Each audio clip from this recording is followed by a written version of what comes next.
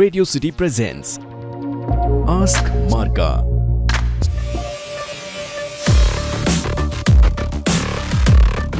Hi all, my name is Dr. Yamini Devendran. I'm consultant psychiatrist here at Maarga, Yelahanka, Bangalore. I'm also the clinical lead here for child and adolescent psychiatry.